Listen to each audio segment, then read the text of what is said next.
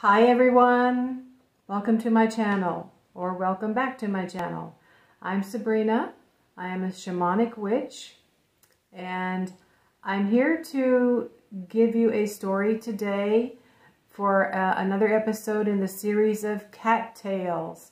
I started this cat tale series in 2018 when I had my mobile home, and I told a fairly long story about the familiar I had before Bass, who was Tabby. He was the same kind of cat as Diamond and Jade. I had no idea that he was the messenger of Bass. Bass, of course, came into my life after that.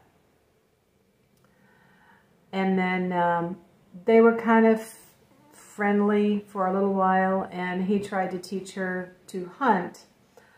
He was a wonderful hunter, and he taught me a great many things. So I think I really only have two sort of story episodes in the series Cat Tales.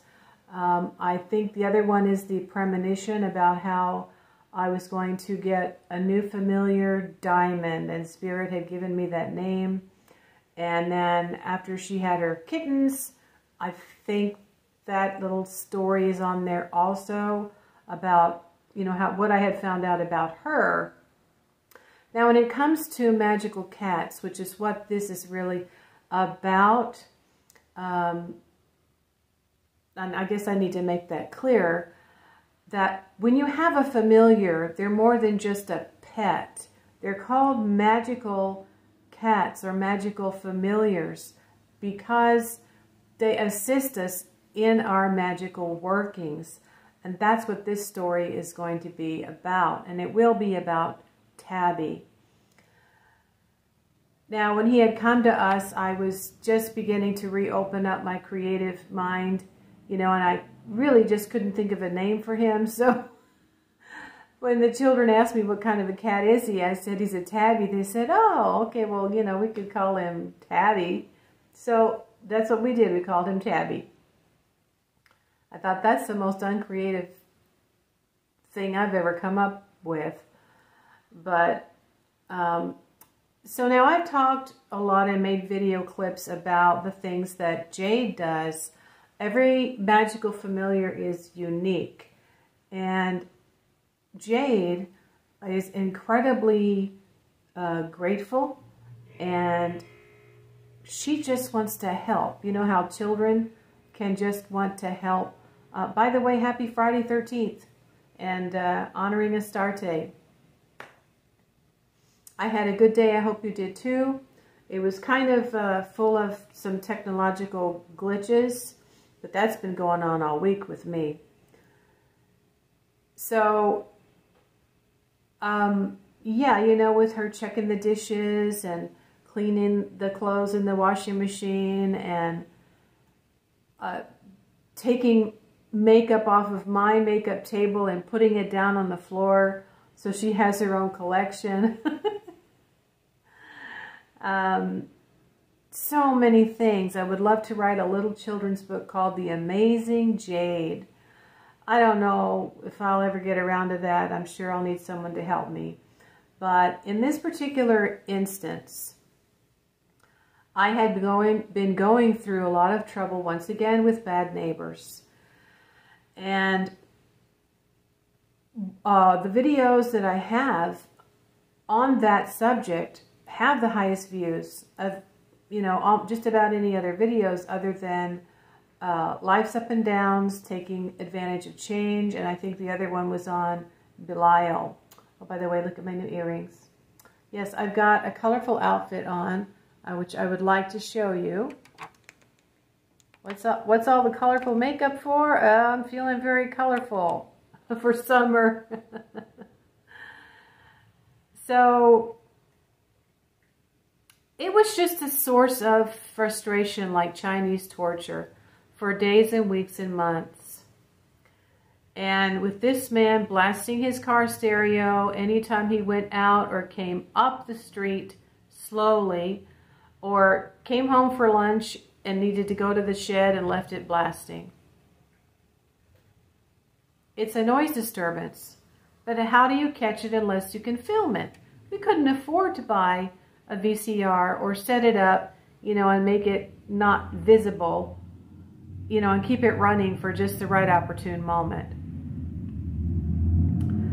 The little magical things that I had done, like throw fruit, you know, that I put some herbs, charged some herbs and put them through into his yard.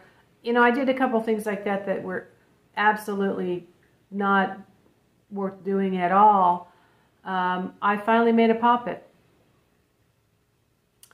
But before that, with all these things I was trying, I had read somewhere that if you can put a dead animal where someone is going to walk or park their car, that energy will affect that equipment or that person. And I know that this is one reason why my then husband was so adamant about cleaning the cat box, like immediately if it was at all possible. He didn't do it. He expected me to do it. He didn't want cats. He tolerated them. So, and then Tabby would sit by the cat box like, I'm waiting. He was very clean. I'd watch him bathe himself from head to toe for 30 minutes. So I did, you know, my best to keep it clean several times a day. And this was when, I believe at that time, we still just had Tabby. I don't know if Bast had come into our life yet or not. I think she had. No, she hadn't. Okay, so so I'd read somewhere, and my husband said, you know, you've got to, don't leave the bag of feces, right, in bags, in another bag, by the front door, or anywhere for any moments before you decide, you know, you'll just throw it in the garbage on the way out. He said, no, that energy of that feces could linger. And now he had studied under a shaman in Peru. And so I said, okay, that makes sense to me, right? Bacteria, it will definitely attract negative spirits. And eventually, if you're, you know, if you've ever known anyone that's living in circumstances that are not very clean, they're probably depressed and they're getting more affected and probably getting more sick. So that, you know, that's what I did. But I realized, you know, I'd read the story of the animal, putting a dead animal somewhere, and I thought, okay, you know, if I can tell Tabby to kill a bird, right? Because he would do that. He was a hunter.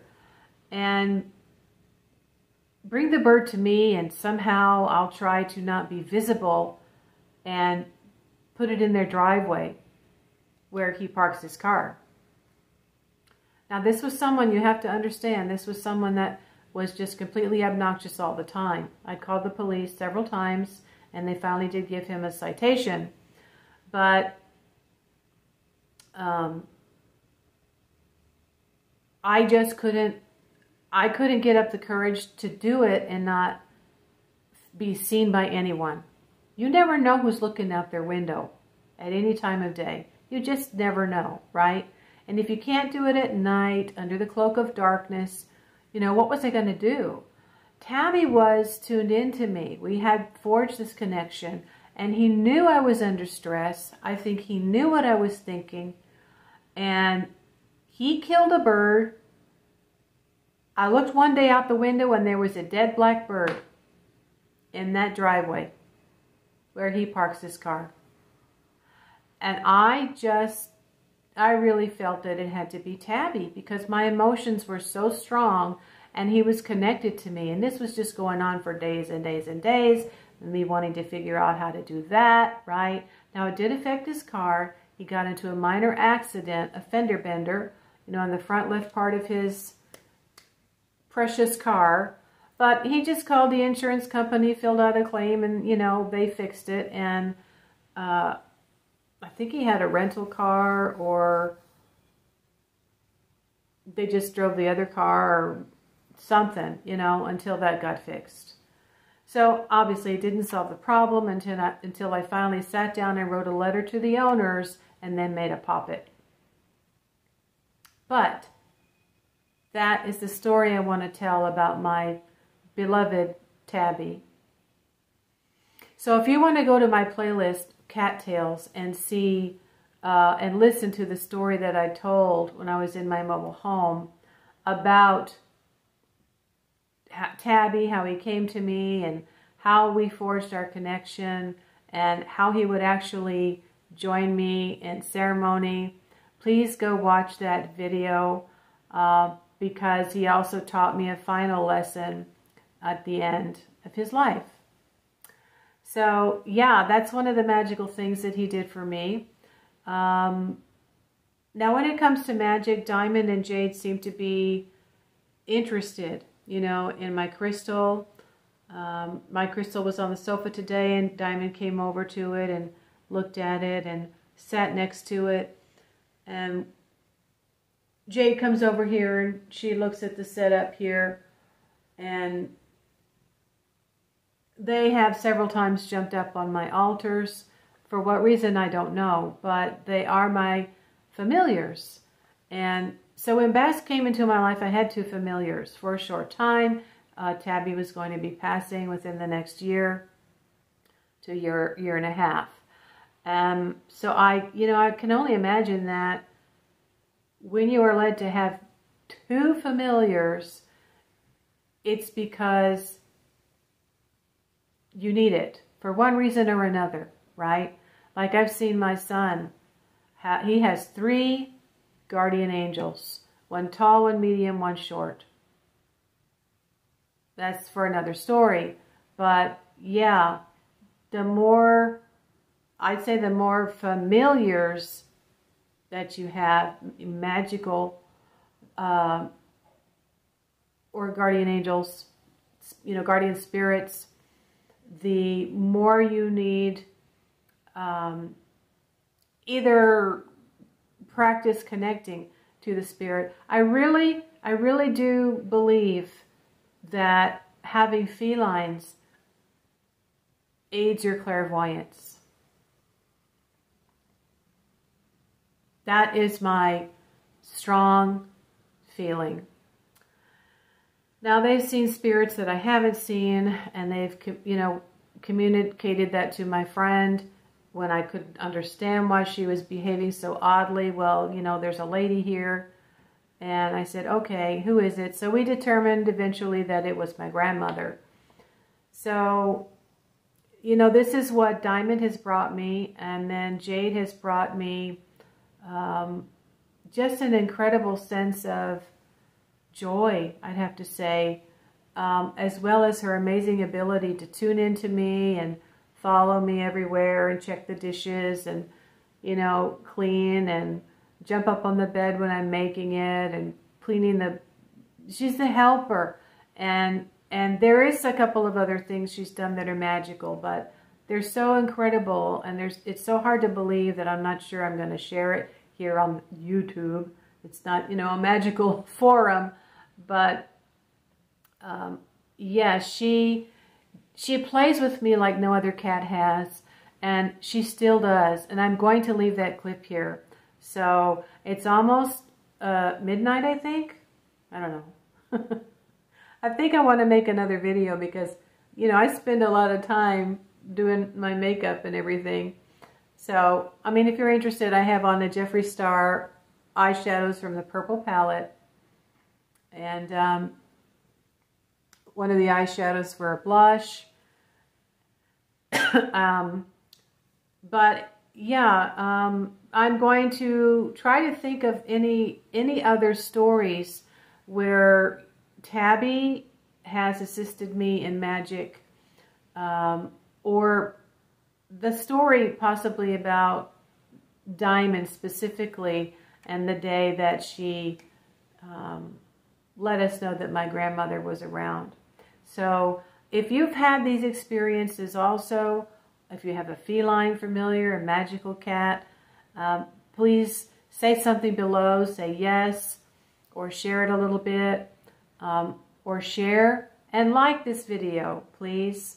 I do start to have more people that are watching, I think, and subscribing that are, you know, involved with other channels in the magical community. And so hello to them. Some of us, we join in on J.S. Garrett and Barbie on Friday nights. They didn't have a live tonight, so I didn't join in. But yeah, and if you go there, then you should always see me say something on there. And they're accustomed to seeing me. So yeah, let's all work together to support one another in what we've experienced in the magical community, because those outside of it just don't understand. So thank you very much for watching, and have a wonderful rest of your weekend. See you on the next video.